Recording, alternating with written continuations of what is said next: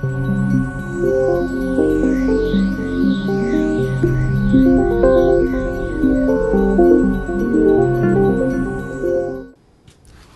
everyone, I'm Jessica. And I'm Joey. And we work in the History Program Office at NASA headquarters in Washington, D.C. The NASA History Program Office keeps track of everything NASA has done since it was founded in 1958. That's only 54 years ago.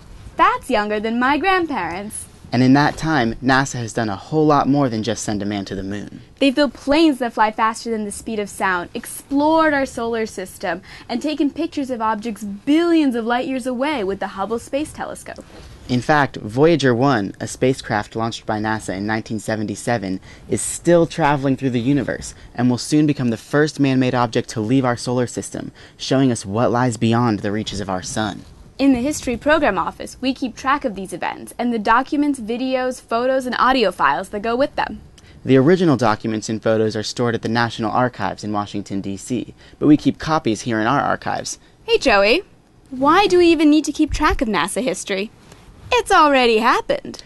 Well, Jessica, NASA's making history every day. It's important to look back and know what we've done so we can repeat our successes and learn from our mistakes. That's right. And it's important to remember that we wouldn't be where we are today without the hard work and passion of the astronauts, engineers, scientists, and administrators who came before us. For example, do you know what the first A in NASA stands for? Oh, I know. Aeronautics. That's right. Aeronautics is the study of how things fly, and we've been studying aeronautics since long before NASA, starting with the NACA. The NACA? What's that? The National Advisory Committee for Aeronautics. It was started in 1915. That's not too long after the Wright brothers had their first flight at Kitty Hawk, North Carolina. Yep. When the Wright brothers flew the first airplane in 1903, people became very interested in building better and faster flying machines. Orville Wright was actually one of the early members of the NACA. At the NACA, engineers focused on designing planes that were faster, safer, and cheaper to build. They tested their designs in wind tunnels above ground that had air flowing through them to mimic wind. Why was it so hard to build faster planes? It has to do with this thing called drag. Drag is a force that pushes against planes in the air. The faster the plane is flying, the more drag there is. So, what did the engineers do? Well, they came up with many different designs. One of the ways they solved this problem was cowling, putting a hood on the engine of the plane. Like the hood on the engine of a car? Right. They also fiddled with the shape of the wings and plane body. One of the engineers, Richard Whitcomb, figured out in 1951 that a plane with a narrowed shape had less drag and could fly faster. How fast were those planes able to fly? At supersonic speeds, meaning faster than the speed of sound. In the 1940s, supersonic was all the rage. Chuck Yeager broke the sound barrier in 1947. Whoa! Are there planes that fly that fast today? There was a plane called the Blackbird, which was the world's fastest jet-propelled aircraft. In 1990, it flew from Los Angeles to Washington, D.C. in 1 hour, 4 minutes, and 20 seconds. It flew 2,124 miles per hour. That's like sprinting across 10 football fields per second. The Blackbird is retired now, but you can still visit it at the National Air and Space Museum's Udvar-Hazy Center in Virginia. So, when did the United States start preparing to go to space? That's a good question. It all started at the end of World War II, when the United States and the Soviet Union were at odds with each other. The United States announced that it was going to place a satellite in orbit in 1957. But the Soviet Union got there first, didn't it? Yep. The Soviet Union launched the first satellite, Sputnik, into space on October 4th, 1957. The United States was really worried that we were falling behind, so in 1958, President Eisenhower started NASA, the National Aeronautics and Space Administration. NASA got to work right away, taking over the NACA and using all its resources to catch up with the Soviet Union in the new space age. Soviet cosmonaut Yuri Gagarin may have been the first person in space, but with every mission, NASA reached new levels in unmanned and manned space exploration. With Project Mercury, Alan B. Shepard became the first American in space, and John H. Glenn became the first American to orbit the Earth. Pretty soon, we were strolling through space, as Edward H. White did the first spacewalk during Project Gemini. With the Apollo program, humans finally stepped onto the moon. I believe that this nation should commit itself to achieving the goal, before this decade is out, of landing a man on the moon and returning him safely to the Earth. President Kennedy challenged NASA to get us there before 1970, and we did it, just in the nick of time. In 1969, Neil A. Armstrong and Edwin E. Buzz Aldrin walked along the lunar surface. During their moonwalk, astronaut Michael Collins orbited the moon in the command module. Then, 6 more Apollo missions followed, and 12 astronauts in total have been to the moon. But the going wasn't easy. For example, Apollo 13 didn't land on the moon, but it did return its crew safely back to Earth, making it a successful failure.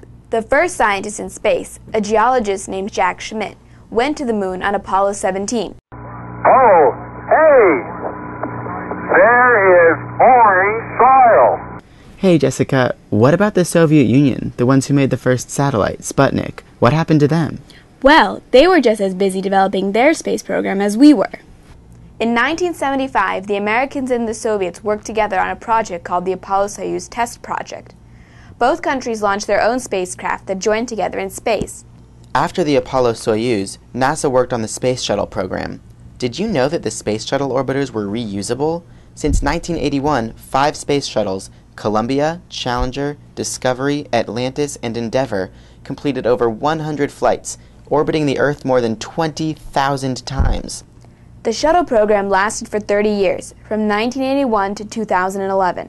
In those 30 years and 135 space shuttle flights, 2 shuttles were tragically lost, Challenger in 1986 and Columbia in 2003. They remind us that spaceflight is always a risk, and those that risk their lives to help us understand space are true heroes. The Space Shuttle program was a landmark project for NASA in many ways. Without the Space Shuttle, we wouldn't have been able to build the International Space Station, where astronauts and scientists from all over the world spend months doing research and learning about how being in space affects humans and changes different aspects of science. For example, how do people and processes change when there's no gravity? We also used the Space Shuttle to launch, repair, and upgrade the Hubble Space Telescope to observe stars and galaxies clearer than ever before. Joey, guess what? What? Did you know the International Space Station was not the first time Americans have spent long periods of time in space? NASA started keeping humans in orbit with Skylab, a small workshop that orbited Earth. Astronauts stayed there for months at a time, too. And what about the Shuttle Mir program? Before the International Space Station, NASA sent astronauts to the Russian space station Mir to learn more about long-duration spaceflight and to prepare for the challenges of building a new, complex space station.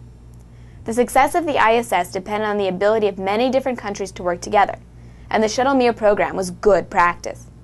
But Joey, did you know that not all space exploration requires a person to actually go into space? Really? How does that work?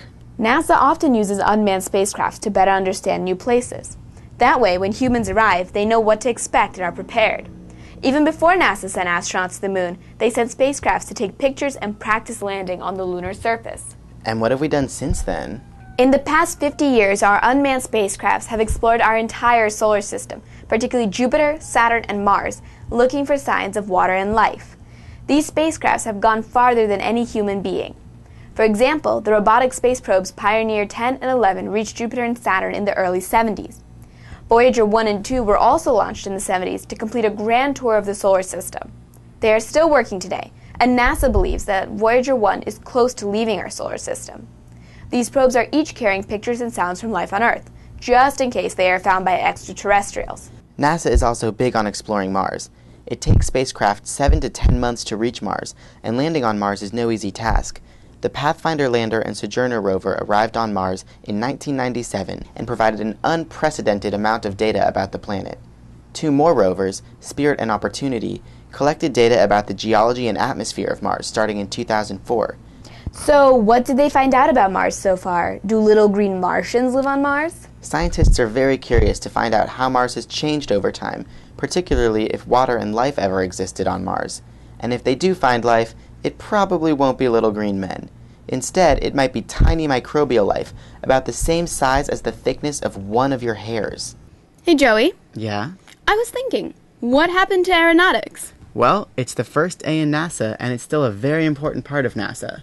NASA builds airplanes that fly at very fast speeds, such as the X-15, which was powered by a rocket, to help us practice building better planes for both travelers and the military. NASA also worked on lifting bodies, flying objects without wings. All of this work helped build the Space Shuttle. In 2004, the X-43 airplane built by NASA set a record by flying 10 times the speed of sound. Whoa, how fast is that? That's more than 11,000 feet per second. Did you know that NASA is also finding new ways to learn about Earth from the sky? How?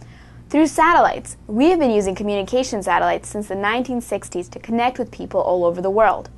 For example, the first television broadcast across the Atlantic Ocean happened between Maine and France in 1962, thanks to the Telstar satellite. Even today, our cell phones depend on communication satellites. Is that all we use satellites for? Not at all. Have you ever heard of Landsat? Landsat satellites look at Earth from the sky and send us information to help us understand our planet. NASA is also studying our Earth in other ways to learn more about challenges in the climate and how humans are contributing to these changes. Wow, so NASA really has done a whole lot more than just send a man to the moon. It sure has. NASA has played a key role in changing what we know about ourselves, our planet, and the universe around us. It's also expanded the boundaries of human capability. At first, going to the moon seemed impossible. Now, Voyager 1 is about to leave our solar system. Can you imagine that? But there's an infinite amount of exploration left to do, and here's where you can help. Whether you want to be an astronaut, an engineer, a scientist, a reporter, a teacher, or a historian, there's a place for you here at NASA. As we've seen today, NASA depends on the passion, hard work, and out-of-the-box thinking of people like you. Thanks for watching Making History. We hope you enjoyed our program. See you next time. Thank you.